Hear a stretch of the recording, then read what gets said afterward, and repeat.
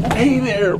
Welcome back, guys. Today we're going to be... You got that spinning beach ball? Well, we've got you covered. We're going to put that to an end and make it stop. You're in Final Cut Pro X on your Macintosh, and it just keeps spinning when you're trying to either splice files, add effects to it, and it's just driving you crazy. Well, in this video, we got you covered. Here's the solution. So without any further ado, let's get started. Why this happened? Because let me show you what to do to prevent this from happening again first. Okay, so you're going to go into your Apple computer. I don't think anyone says Macintosh anymore, right? All right, so knowing that, moving forward, go into your system settings, and you're going to go click on General. Okay, and then you're going to go About. Make sure you're running the latest, right?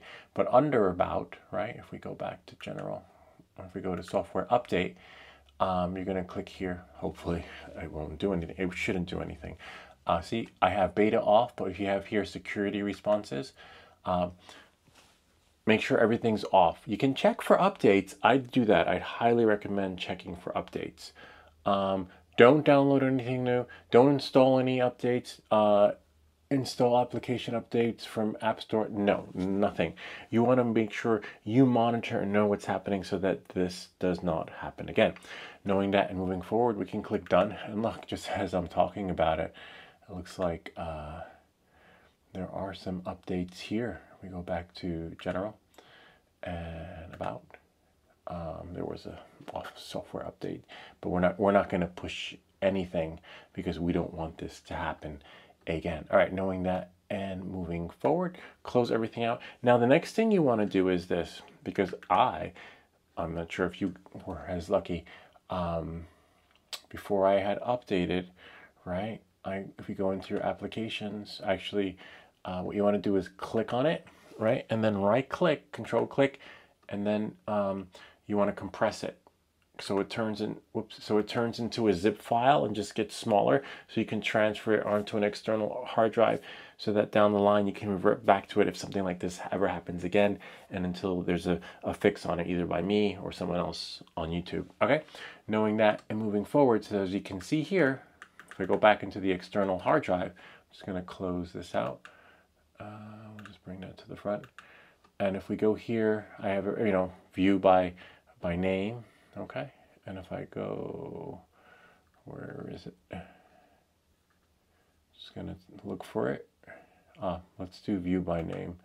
There we go. Much easier when you do it that way. Final Cut. See it? It's right there. It's zipped. So you want to be able to have that opportunity to go back to it. So I'm like, it's not working out. So make sure before you do anything, or maybe it's too late and you're just like, can we just hurry up and get to the fix? I had my update set to auto. All right, we've got you covered. So let's get started. So we're going to go into Final Cut. I'm going to open it up. Okay, so but now you know what to do, what not to do. Make sure during this video, because you never know, an update could push, while you're doing this, and then you're pretty much screwed. And thankfully, let me just, see, App Store 2 updates. Let's see what those updates are. That's fine. This one definitely needs to be updated. But sometimes having the best is not always the best. Sometimes the best is actually a freaking nightmare, if you ask me. It's going to make that bigger so that we can see ourselves. All right, so what you want to do is this. This is how I have my settings in Final Cut it's preventing, now it's fixed. But we go here. Where's my menu? Go here, and if you go to settings, right, what you want to do is you'll have your general. I'm just going to go through the menu because most people, if someone's new at this, you have your editing, then you have your playback, right? See right there, this is what I have. You can copy these settings if you like, but for here, this is key. I only have create proxy media selected, okay, and then everything else I have deselected, but that works well for me. You can create optimized media, but for me the proxies work well. But and plus with my machine, it's not very robust, so I need minimal resources being used and hogging things up, because for the sake of the experience, I just want a splice cut effect. If you're like that.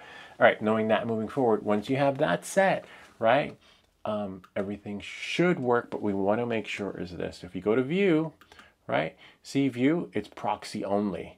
That's what I have it set to. So by default, yours could be set to original media. Now what happens is if it's set to the original media, if I click here, well, I might have to use this since the mouse is just a little glitchy, and press spacebar. See, I get that spinning beach ball like you saw. It's back there. It should be laying there. And then, see, it's like it's like it jumping from, it's not working. It's not working out, man. Sorry, you gotta go. It's not me, it's you. That's what I keep telling Final Cut. All right, so knowing that moving forward, and now watch, when I put it back into, I wouldn't say proxy preferred, just do proxy only. Like, why would I prefer? Like, what's the difference between preferred and only? Only, right? All right, so now, if I press spacebar,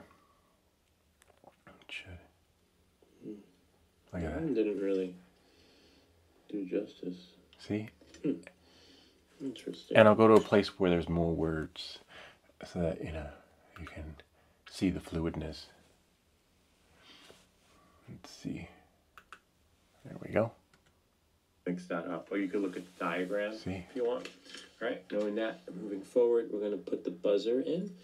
I think the buzzer, I'm not sure. Hold on.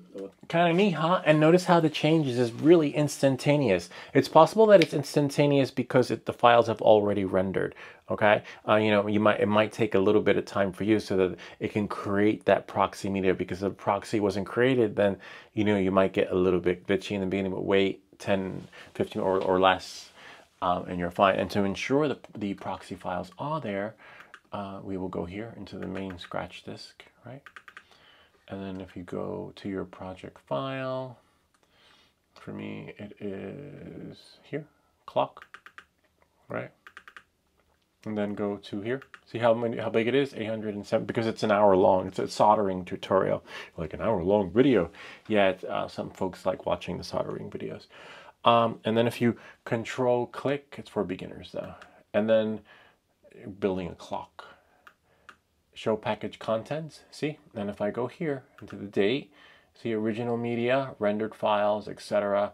And then, let's see, you could always do the arrow key. See that?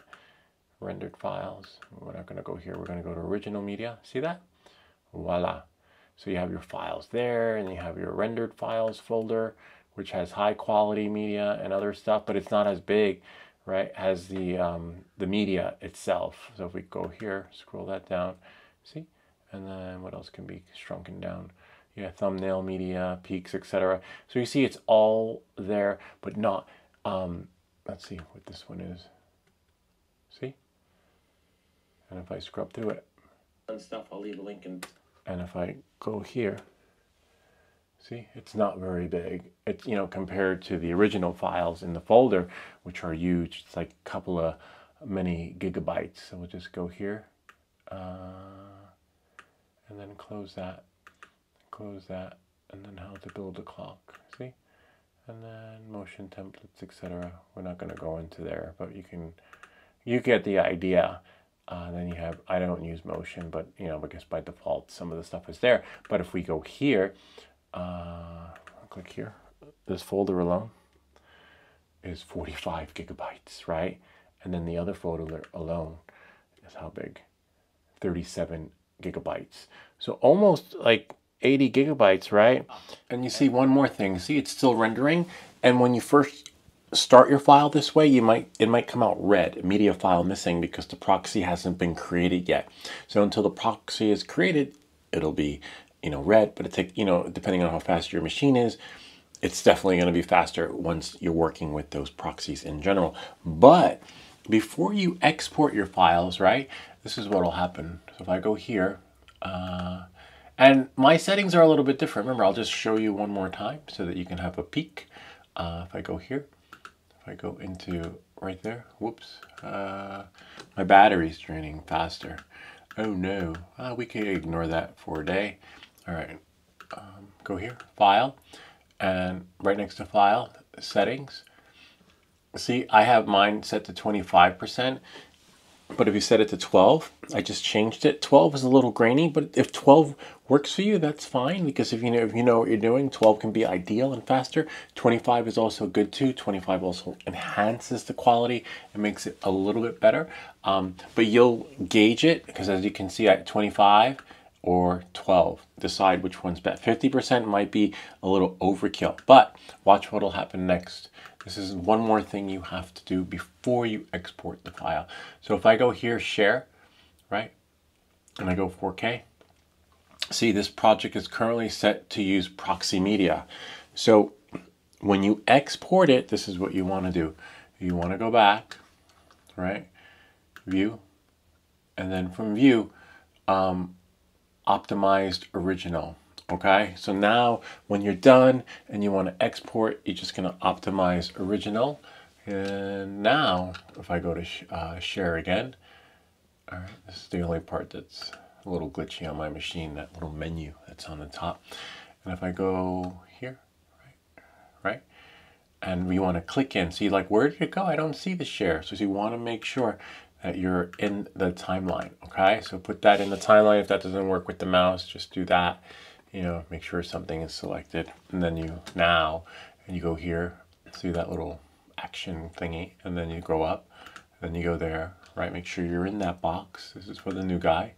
Now, right, if I go here to file, see, now I can go to share, and if I go to 4K, as long as your media shot in 4K, of course, you know, it's going to be pretty decent size, 2 GB, and just double check your settings here. Make sure, you know, your settings are optimal for whatever it is. For me, it's 4K. That's here.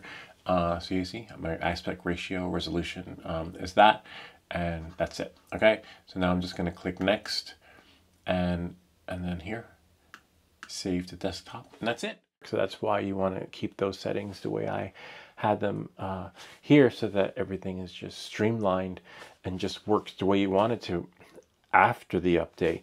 And it was just driving me crazy. I'm like, oh my God. And thanks to the folks on Reddit for providing the solution to this. But that's pretty much it.